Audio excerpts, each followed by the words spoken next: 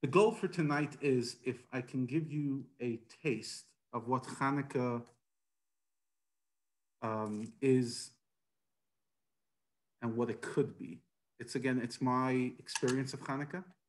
Um, it's the story I tell myself of Hanukkah. It's the way my father celebrated Hanukkah. It's the way my grandparents celebrated Hanukkah. And I've always felt that South Africa, with all its blessings, it's lost out on one great thing, and that is it's lost out on really learning how to do Hanukkah. It's usually people away on holiday. Hanukkah is not a big deal. It's the kind of thing that you do by the way. And what I want to show you tonight is whether you're in town or you're away over Hanukkah, it's a big deal. It's actually a very, very big deal. And together, we're going to experience this big deal. We're going to experience a donut. My wife was kind enough to make donuts just for show and tell tonight. Um, we're going to experience a beautiful menorah lighting. Let me just turn on my other video, and I will now spotlight. As you can see, I set up, second, trying to find it over here. Yeah, right over there, you'll see a menorah that I set up by the doorway / window. It's a bit of a far distance yet, but the goal is I will walk over and we'll actually explore the menorah together and see that picture. We're gonna watch a quick video about how to make donuts. We're going to play dreidel. We're going to do this version of the Chanukah, which is maybe a little more familiar for you. We're going to do this version of the Chanukah with olive oil, which might be a little less familiar, but a beautiful custom. And we will share the Hanukkah story and many other things. So that's really what we're going to be doing tonight with our two cameras. We're going to be exploring the Hanukkah story in a original way. I'll set this down, and yeah, we could focus over here on the donuts. For those who want to look at the second screen, they could see the donuts. Okay. Now, let's get a bit of perspective of what Hanukkah is. When did it happen? I often find, and I'm sure you'll agree with me, that we know so much, but we often lack context. When did it happen? So Hanukkah happens not too long before the Common Era. Right now, we're in the year 2020, about to go into the year 2021. And Hanukkah happens the year 169 BCE is when things start really going bad, and it continues into 168. Remember, before Common Era, before you start counting from year one, you're counting backwards. So like year 200 BCE is older, it's longer away than 100 BCE. So 168 BCE is when Hanukkah is happening a lot. And 167 BCE, it's that time of that time of history. It's about 240 years before the destruction of the temple. The second temple would be destroyed in the year 70 Common Era. And this is 169, 68, 67 BCE before Common Era. At that time, the Jewish people, not all of them, but many of them were living in the Holy Land of Israel. And there was a temple standing in Temple Mount in Jerusalem. This was the final temple that we would have. We had the first temple built by King Solomon. This was built many years later by Ezra, and it was a magnificent space. At some stage, the Greeks become very, very powerful. It's during the Second Temple era that we really find the rise of Greece. And Greece was a powerful, powerful kingdom. Alexander plays a huge role. He is Mr. Greece, although he was a Macedonian. He plays a huge role. And in the spring of 318 BCE, that's about 150 years before the Chanukah story, Alexander sets forth from Egypt to pursue the King Darius. He starts conquering various little places, and eventually he becomes super powerful. And Alexander dies at a relatively young age. And when Alexander dies, his kingdom is divided amongst many different rulerships, specifically 3 rulerships. And one rulership was in the north, what's today Syria, Lebanon. The other one was in the south, Egypt. And Israel was caught in between. Israel was always caught between the 2 kingdoms, the northern kingdom and the southern kingdom. And over the next 150 years, the Greeks are fighting to conquer that little area. The 2 Greek empires, the one in the north, that's Syria, Asia Minor, Babylonia, and the southern one, which is based in Egypt, they're fighting constantly to conquer.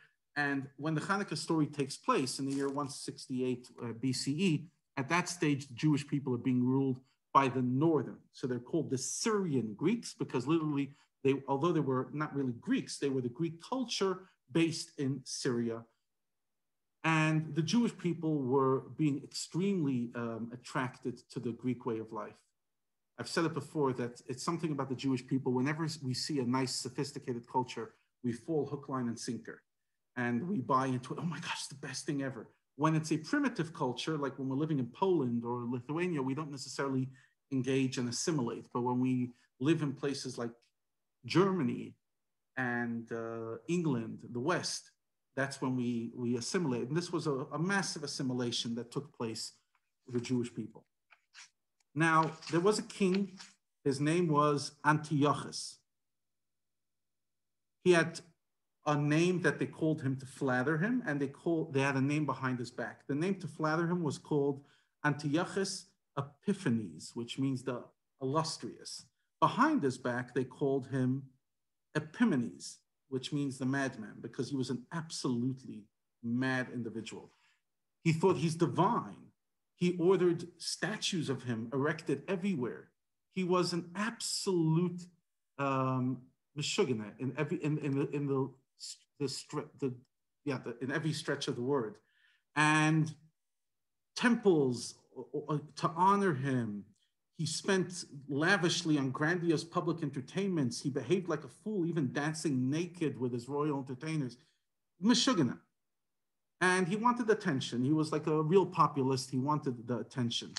And he was trying to bring the Greek ideology, specifically Hellenism, which is very secular and body focused, into the Jewish community. And he did with very mixed success. He had some Jews that supported whatever he did, but a big part of the Jewish community was still standing strong. And the Hellenists within the Jewish community became more and more dedicated to destroy Judaism from within. Unfortunately, that's something we find throughout history, that very often it's the Jewish people who know how to destroy themselves and self-destruct even better than our enemies, unfortunately. And they take the function away even from being the high priest. The Kohen Gadol was no longer a pious individual. It was a Hellenist who took over the role of Kohen Gadol as appointed by king. And the gymnasium became not only a place of athletics, it became a place of idol worship and immorality. Exercises were performed naked. Before games were held, sacrifices were offered to Hercules, the gods of the Greeks. Now, more and more, the community was getting radicalized in Hellenism, Jewish community and the Greek community. And but even this wasn't good enough. The standard of decay wasn't good enough for the Jewish Hellenists. So The next guy bribed himself into becoming the high priest. His name was Menalos, and he managed to bribe his position, and he began to ruthlessly oppress the people, persecute Jewish religion. And he had a brother. They took the golden vessels of the Holy Temple, sold them to raise money to pay the royal tribute, etc., etc. And things were becoming more corrupt and more corrupt. Alarmed by the turmoil of events, the people of Jerusalem began to express this dissatisfaction. What these guys did is fearing an organized revolt, they fell upon the people with an armed band of 3,000 soldiers, and the brother of the Kohen Gadol, the brother of the Hellenist leader, was killed. The Sanhedrin, the great Jewish sages, sent a message to the king that things were really guilty and how much corruption it was, and the king didn't buy it. So the Kohen Gadol, the Melanos, stayed in this position and became even more cruel. And as things are developing, it's a fascinating, heartbreaking story. Things start getting really, really hectic, and Antiochus becomes more brazen. He enters the temple, he steals gold and silver, he removes the golden altar, he removes the menorah, he removes the table, he removes the curtain in front of the Holy of Holies. Antiochus then the king sends 22,000 soldiers. They go into the city, they attack the people, they massacre many, many Jews. They destroy the houses and walls guarding the city. Women and children are taken captive, and the directives are getting more harsh and more harsh. You're not allowed to keep Shabbos. You're not allowed to keep festivals. You're not allowed to keep Rosh Chodesh. You're not allowed to keep kosher. You're not allowed to circumcise. You're not allowed to go to the mikveh. You're not allowed to use God's name. All copies of Torah had to be confiscated and burned. It's getting really, really, really aggressive. And unfortunately, the Jewish lackeys, the Jewish turncoats, were enforcing it with brutality. And on the 15th of Kislev, which is actually yesterday on the Hebrew calendar, in the year 168 BCE, an idol was erected on the altar in the temple. And beginning with the 25th of that month, which is the first day of Chanukah, but a while later, pigs were offered on the altar to a pagan deity. Now, many Jews had incredible acts of courage during this time. One of the famous stories is the story of Hannah and her 7 sons. Hannah and her 7 sons were captured, and the king wanted to force them to partake in pig's meat. When they refused, even after being tortured, Antiochus put them to a slough and barbarously killed them painfully. But these 7 noble brothers defied the cruel king to the last and declared their faith in God. And Hannah was standing there encouraging her sons to sanctify the name. Even when her youngest son, a little boy, they said, just eat the meat. No. And she watches how all 7 of her sons are killed. And then the distraught mother climbs on the roof and jumps to her death. And a heavenly voice proclaims the verse, the mother of the children is joyous. In other words, this is the ultimate piety. And ever since then, Hannah was an incredible inspiration. Obviously, it's a terrible story, but inspiration of what it means, commitment.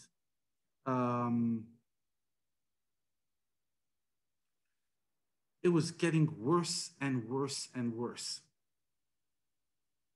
At that stage, there was a guy named Matisyahu, the Hashmonai, from the family of Hashmonais, and he was the son of Yochanan, the previous Kohen Gadol, who was still a pious Kohen Gadol, not one of these Hellenists. And they left Jerusalem where the persecution was worst, and they settled in Modi'in. It's a city till today, Modi'in. It's not exactly where it was, but in the same area, not too far off Jerusalem, a Judean village, and about 8.5 or to 11 miles away from Jerusalem. The terror follows them to the small town. One day, the king's forces appear and demand that the townspeople offer a sacrifice to a pagan god. They attempt to convince the aged Matisyahu that it would be to his advantage if he sets an example to the people. Were he to comply, he and his sons would be considered the king's friends, an official title carried with many privileges. Matisyahu proudly and publicly declares his determination not to do so. As he was declaring his defiance, a renegade Jew neared the altar to offer the sacrifice. When Matisyahu saw this, he was filled with rage at this desertion of Torah. He grabbed the sword and killed not only the Jewish renegade, but the Syrian emissaries by the king. And that's actually how the Chanukah revolt began, that moment. Matisyahu saw the desecration being perpetrated upon Judea and Jerusalem, and he screams out, "Woe is to me! Mi la Hashem Elai, who is to God? Come with me. Life is not worth like this. We cannot be slaves. Our women cannot be maidservants. We have to stand up for ourselves." And Matisyahu and his sons ripped their garments. They put on sackcloth as a sign of mourning. And he made a proclamation, "Whoever is zealous for Torah, come join him." And he and his sons left all their possessions in Modi'in and fled to the mountains in the Judean desert. Many loyal Jews followed them. The king's forces couldn't, ignore what's going on, and they began to seek out the band of loyal Jews. But Matisyahu pushed the Jews to fight against the Syrian Greeks strongly. And with bravery, they would do things like guerrilla warfare. They would strike back at nighttime raids and demolish the altars put up for the pagans. And the revolt was getting really, really hectic. Matisyahu did not live to see the result of the events that he set in motion. He died the following year, 165 BCE. And before his death, he gathered his 5 sons, Shimon, Yehuda, the famous one, Judah the Maccabee, Elazar, Yochanan, and Yonatan, and he urged them to continue the fight. He says, follow the advice of Shimon, because he's wise, but Yehuda will be the leader. Yehuda was now the recognized leader. And he came up with the battle cry, the Maccabee. What does Maccabee actually mean? It's not Maccabi. It's some sporting event in Israel, although it's cute. It's actually ironic because at that time, the Maccabees were anti-Greek ideology, which was very sporty. Not that it's anything wrong with sports, but it's just ironic that Maccabi has come to define sport, which is actually one of the things that the Maccabees were standing up against the whole Hellenist culture. Maccabee stands, it's Mem, Kaf, Bet, Yud, and it stands for 5 words. Mi, Kamocha, Ba'elim, Hashem. We say it in davening of day. Who is like you amongst the heavenly powers, Hashem? And this was to remind them that God would do incredible miracles. Wars take on one after another. First, it's Philip, who's appointed by the Greeks to wage the war. Yehuda's fighters were few and poorly trained, but God was with them, and they defeated army after army after army.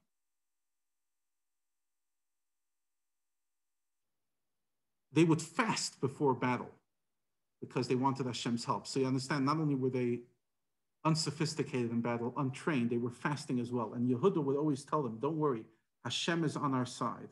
Hashem is on our side. And he managed to kill hundreds, if not thousands, of soldiers. Various battles take place. Again, you could read much of the history of the Second Temple era and the Greeks in Israel. You could find it online. You could reach out to me. I'll send you links. It's absolutely fascinating.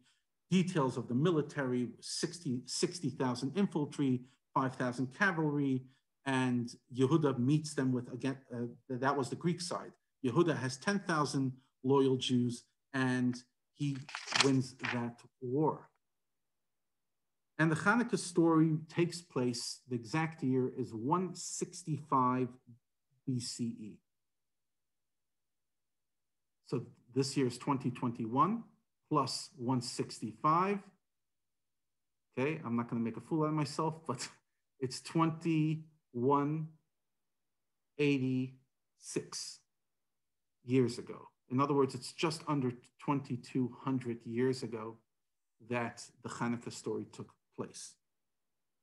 And the 25th of Kislev, 3 years to the day after the terrible moment that the invaders had sacrificed a pagan abomination on a pig on the altar, the Hashmonais rededicated the temple. But they were full of pain. They had found a vessel of undefiled oil. Basically, they wanted oil that was pure, and undefiled by the Greeks. And it only lasted for 1 day, and it would take 7 days to prepare new olive oil that was valid for kindling the menorah. It was done in quite a distance, a 4-day journey. And they poured the oil in, and it lasted for 8 days. And that gave people incredible, incredible hope. And slowly but surely, they started rebuilding the Jewish community, and the Jewish community would eventually last within Jerusalem and within Israel for another 200 plus years. And then, unfortunately, the temple was destroyed by the Romans. That's the short version of the story, just to get perspective: when, how, where. Now, there's 2 mega events that we celebrate on Chanukah. We celebrate, number 1, the miracle of the oil. Oily oil, lots of oil. Then there is the celebration of the fact that we won the war. And that is, we celebrate by just, saying Hallel, showing our gratitude, being joyous, and saying various prayers. So what I'm going to do with you now is I'm actually going to go off this screen, and I'm going to move on to the other screen. So just give me a moment.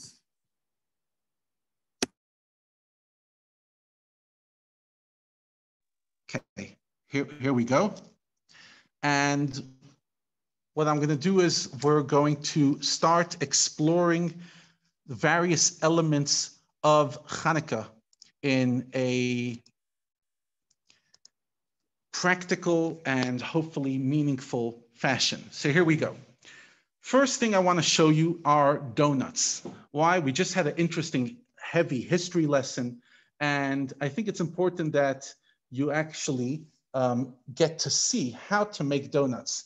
So I'm going to show you a quick video of how to make donuts. It's very quick, and then I'm actually going to read out my darling wife's recipe. And as a guy, expect me to make mistakes, but you could write down the notes as I do it, or you could reach out to Chaya at any stage, and she'll share with you how to do it. She, thank God, made some beautiful donuts here today. And here we go.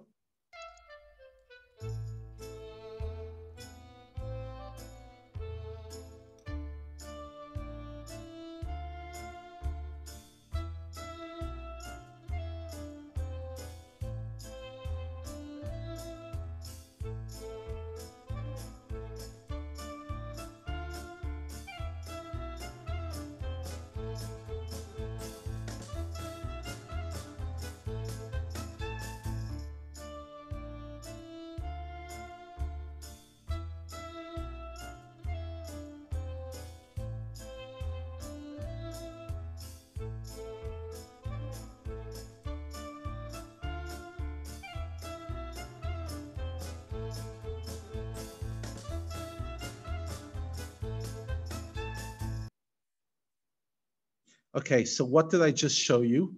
What I showed you is, and I'm actually going to read it out. And no, we don't put brandy in our donuts. But basically, it's a very basic recipe of 1 sachet of yeast, 1 cup of warm water, 3 tablespoons sugar, 1.5 tablespoons oil, 1 egg, 3 cups flour. Mix it all together. Let it rise for an hour. And then, take the dough, put it on a table, as you saw in the video, flatten it to about the thickness of 1 inch, and then take a cup, and the cup will make those circle cutouts, and just put them in the frying pan and let them fry, and flip them over, and then put some jam, put some sugar. This is confectionery sugar. It's a relatively simple thing. And again, there's different customs. Right over here, we have donuts, but you might very well have latkes or any other. You could have chips. Customs have developed over the last few hundred years. Donuts, in Hebrew, it's called sufganiyot, and latkes, which in Hebrew are called levivot. But those are just like secondary and not the main focus of the Chag. What's the main focus of the Chag? What's the main mitzvah of the Chag? The main mitzvah of the Chag is the menorah. Now, many of you might have this menorah, and let me just say it's great.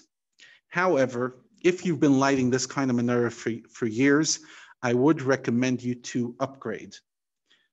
Either to upgrade to real wax candles, or better yet, to oil. And what I'm going to do now is actually, I'm going to light an oil menorah for you, because I think most people get very, nervous when you sit there saying lighting with oil.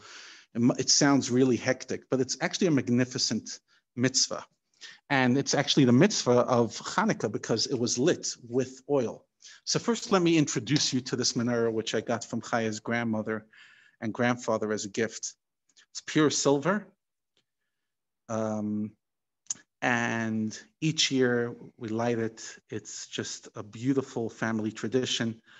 In general, I have a big passion of when we do a mitzvah, not just to do it, but to do it with beauty, and that the nicest things in the home should be the mitzvah. So here we have relatively close to the floor. There's different customs. Our floor, other people would do it next to a window, on a windowsill. We do it by a door across the side of the mezuzah. So the mezuzah is on this side, on the other side of the doorway, so that we're surrounded by mitzvot. One side mezuzah, one side menorah. We light the menorah. Now, it's primitive, but it's very cute. This idea that you have a wick, you have it in a cup, and the reason I'm showing this for you is not only if you're doing it with oil, but even when you do it with candles, to show how we would do the first day, the second day, etc. So on the first day, we're only going to light one.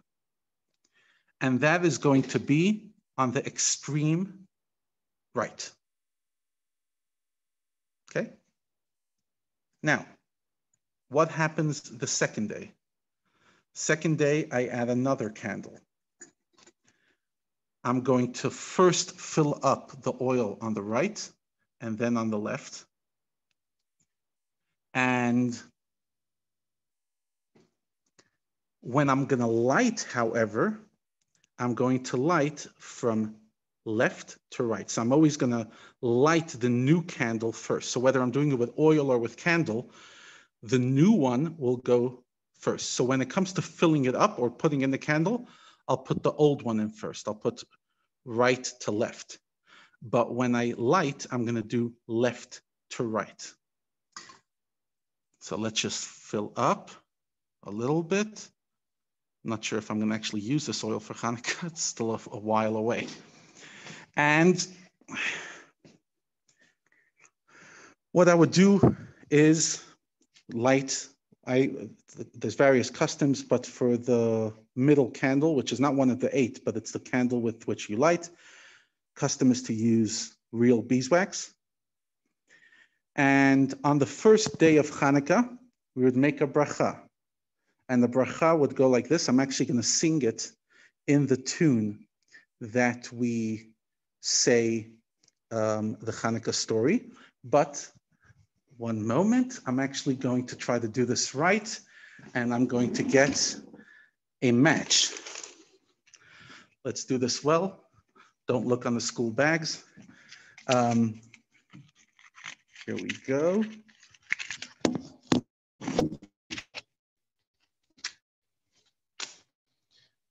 Just lighting the candle, and you're not allowed to have any benefit from the 8 lights of the menorahs. That's why you light this shamish, which you can have some benefit of. So I would hold the candle, and we'll make the bracha. I'll just say it without Hashem's name. On the first night of Chanukah, we're going to say 3 blessings, and on the other nights of Chanukah, we're only going to say 2 blessings, because the first night you say the Shechianu, which you always do at the beginning of a Chag, but not after you made it once. Baruch atah Hashem Elokeinu melech haolam asher kitshanu b'mitzvosav v'tzivanu lehadlik ner shel Chanukah. That's blessing number one. That is, blessed you Hashem, King of the universe, who commanded me to light the candle of Chanukah. The next one is a gratitude for miracles. Baruch atah Hashem Elokeinu melech haolam she'asa nisim lavoteinu bayamim hahem Bizman hazeh. On night number 2, that would be enough. I would then go light the second candle and then the first, left to right. On the first night, however, I'm still going to say one more blessing. Baruch atah Hashem Elokeinu melech haolam shehecheyanu v'kimanu V'higiyanu lazman hazeh. Okay, again, first night, I would just light this. Second night, I'm going to stay at the wick until it's fully lit, standing on its own, and then I'm going to move on to the next one. And then put this down. Now, as we sit and look at these Hanukkah lights, there's an ancient tradition to actually look at this light. So I'm going to tell you some interesting nuggets on the Hanukkah story. For example, do you know that the song Ma'os Tzur was only invented in the 12th or 13th century? We're not actually sure who the person who wrote that song, who authored it. But the tune that you know, the tune that we all sing, Ma'os Tzur, there's a very strong suspicion, and more than a suspicion, that actually comes from Protestant Christian sources. And somehow it made it into the Jewish community. If you actually listen to the tune, it sounds like church bells or something like that. Like, listen to the tune. Da na na na na na na da na na na na na na. It doesn't have. There's very few Jewish songs. There's no Jewish song that I know that remotely sounds similar in its notes and its the way it works to that song. And there's always been people trying to, invent new tunes that people should sing, that it shouldn't sound like a church song. But the fact is, Jewish communities have been singing this song for hundreds of years. And it's beautiful. It's a nice melody. It talks about God's strength. It talks about Hashem save us from difficult times. There's a strong reason to believe that it was composed during the times of the Crusaders, when the Crusaders were going through France and Germany and destroying Jewish communities on the way to the Holy Land. So it was composed at that time as a prayer, Nekom nikmat dama vadecha, Hashem, take a vengeance for the blood of your servants that have been destroyed. According to some opinions, the author of this actual poem was killed for being a Jew, was massacred for being a Jew. That is probably the most famous song that people sing on Hanukkah. There's another song that goes Hanerot Halalu, which is actually in the Siddur, and it's part of the prayer. After we say the blessings and we light the candles, we say Hanerot Halalu Kodesh Shem. These candles are holy and beautiful. Ve'ein lanu reshut lishtamesh b'hem. We have no permission to use them. Ela lirotam belvad, only to look at them. The custom is to sit at the menorah for half an hour and stare at the candles, or if not stare at the candles, just play dreidel, do something around the candle to give it dignity rather than just light the candles and move away. You're supposed to show that they're precious to you, and therefore we sit with them. Now, preferably the candles are supposed to be lit before nightfall, after sunset, before nightfall. So basically after the time that we would light Shabbos candles, about 6:45 here in Johannesburg. But it has to burn at least a half an hour into the night, post nightfall, a half an hour. And that's why the candles are not the best level of lighting a menorah, because they never last even a half an hour, especially after the first night when there's like 8 candles burning together, they don't last. They could all be burnt up within 15 minutes. So although we do the mitzvah, it's not the optimal way to do the mitzvah. And therefore, either we do it with larger candles or we do it with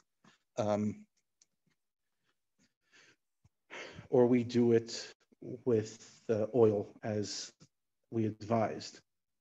Now, I'm going to move on. And we're now going to come back, and I'm going to move back to the other screen. So just give me a moment.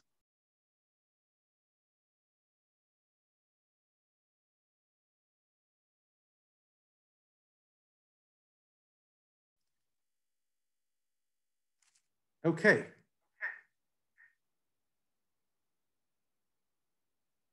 And we have to take off the sound of this, otherwise it's going to sound absolutely terrible. I'm hearing myself double. Okay. Now, here we go. So, a donut. Custom is at least one night of Chanukah, if possible, to eat a donut, make a bracha, Baruch atah Adonai, Eloheinu melech haolam, borei minei mezainos. Heaven on earth, this first one I'm eating.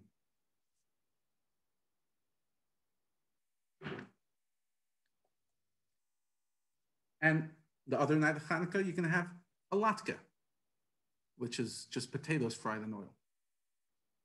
Potatoes fried in olive oil is bearable. This fried in olive oil, that's a real oxymoron. If you're eating a donut in olive oil, you just forget the dietitian, eat the donut. Israel is obsessed with this. When I spent a year in Israel, we did outreach. It's like you show up to army bases. I remember this was in 2005, a few months before Israel evacuated Gaza, the Gush Katif Jewish community. And we went and did outreach. It's like Chanukah is the ultimate Chabad holiday. Like every Chabad kid from the youngest age is going to the craziest places to light menorah. But this was definitely the craziest I've ever done. And we went to Hebron, to the city of Hebron, where the patriarchs and matriarchs are buried. And there's a huge army presence there. And our job was to go to various bases and bring joy. Now, some of these bases, just to understand, they're so deep into enemy territory that the only way to get there is in a bulletproof van with a military truck in the front and a military truck in the back during curfew. We came to a base that the guys never leave for 6 months. They're in lockdown because they don't want the guys to go back and forth because they're in a very dangerous area. We shut up over there. One time we actually went into a home. It was a Palestinian home, which they evacuated just for a few days so that the soldiers can be there and watch over the area. We went into the home, like on the street, where a bunch of kids about to throw stones at us. It was a surreal experience. And in this base that we went to that's very rarely accessible, I remember there was this one soldier that was so excited for Chanukah, and he took a spoon and was banging it on a pot with all excitement until the pot actually got a dent inside. That's how hectic it was. But the point is that Chanukah is a powerful time for joy. But let me just share with you a few more customs as we explore. A dreidel. What is the story of the dreidel? Dreidels come in different sizes. But fundamentally, what's the story of the dreidel? The dreidel is a memory of the commitment of the Jewish kids to Judaism. Remember, I said earlier that the Greeks made it illegal to study Torah, and they burnt all scrolls that they found. So what did Jewish kids do when they wanted to learn? They would go to the hills of Jerusalem outside the city and hide in caves and study. And when they would hear Greek soldiers coming close, what they did is they would roll up the scrolls, put it in some hiding place in the cave, and start playing with tops. Tops, like basically something similar to a dreidel made out of wood or whatever, made out of stone. And they would just twist it, turn it, and that became the Chanukah image, the turning dreidel. What the sages did is they added letters to it. So if you look, you'll see there's nun, nun, that's the first letter, which stands for the word nes, miracle. Gimel, gadol, big, big miracle. Hey, haya, was. Sham, there. Nes gadol haya sham, a big miracle happened there. In Israel, it would start the same. It would say nun, gimel, hey, but then instead of sham, it would say pei. It would have the letter pe, because nes gadol haya po, a big miracle happened here, because the miracle happened in Israel. So if you actually go and see a dreidel in Israel, it looks different than a dreidel in diaspora because it has a different letter. And there's the basic game of dreidel. It's a game that's been traditionally played with Jewish communities for centuries. And the game goes as follows, in case you want to play it with your family.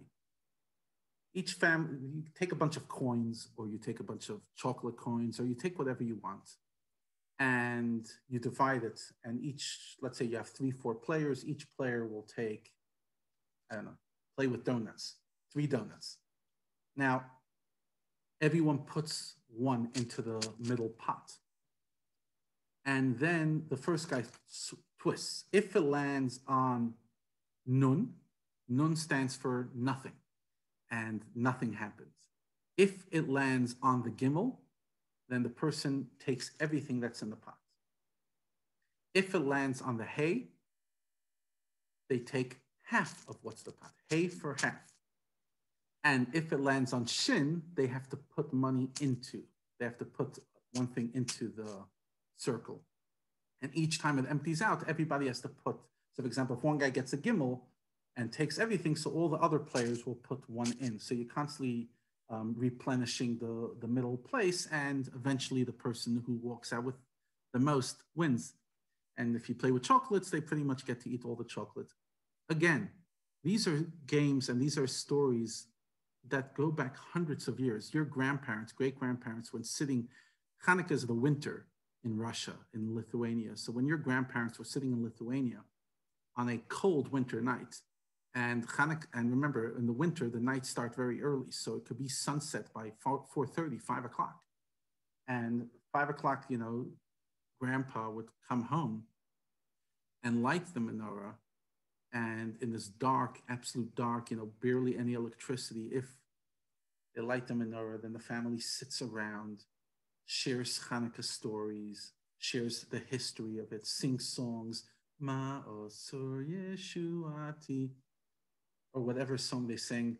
There's a lot of beautiful Yiddish songs. You might recognize this if you had any grandparents that spoke Yiddish. Oy Chanukah, ayom tefasheina, alustik afreilich nishta noch azoina, alle Nacht mit Redlech spielen mir, essen Heschelatkes, essen an Ashir, kum Kinder, geschwinder, de Chanukah Licht soll men uns sinden, sagt alle Nissim, dein Gott, fahr die Nissim, und lass mir alle tanzen zusammen. Sagt alle Nissim, dein Gott, fahr die Nissim, lass mir alle tanzen zusammen. Basically, it's all about let's sing together. There's so many, you know, beautiful, beautiful traditional songs and melodies. There's incredible stories how during the Holocaust in Auschwitz and various camps, people made an incredible effort to just find a potato, cut the potato in half, make a little hole in it, fill it with some fat, take a piece of their undershirt, of their whatever clothing they had, and light a candle, light a wick. Because Chanukah always has resembled the strength of the Maccabees, the strength and the resilience to defy all odds. And this year, more than ever, I'm talking to you in 2020 after a year of COVID. This year, more than ever, We need the Chanukah message. We need this idea of resilience, this idea of the power of small candles. So yes, we're living here in the Southern Hemisphere and it's summertime. You don't necessarily have early nights and the candles, you could only light it at 7:30 if you really want to appreciate it illuminating the darkness. And we have electricity and we're not freezing and there's no snow outside. It's very different than many other places. Like in America, it's very much the anti-Xmas holiday where the Jewish kids develop a pride because they have Hanukkah and they get presents for 8 days. Over here, it's not like that. The culture hasn't really developed. And yet, I strongly encourage you to somehow, to some way, find the Hanukkah story within your heart, to find the incredible gift of Hanukkah and bring it into your family. Your kids need Hanukkah. Your grandchildren need Hanukkah. Have a Hanukkah history. Have a Hanukkah party. If you can't do it face to face this year, do it on Zoom. But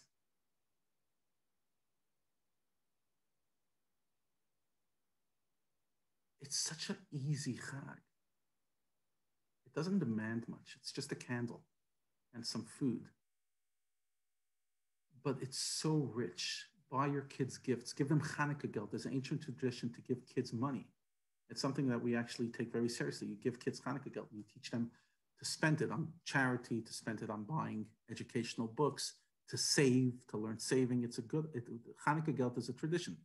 Each year, my mother will send me Chanukah geld. We'll get from my in-laws. We'll get from Chaya's grandparents. It's a time that you give gifts. Money, actually, more than gifts. But whatever you do, I just encourage you this year, now that you know maybe a little more about Hanukkah than you knew before, to bring the Hanukkah into your life and to allow Hanukkah to transform you the way it should, because it is such a magnificent, magnificent day. And now I want to finish off with a beautiful video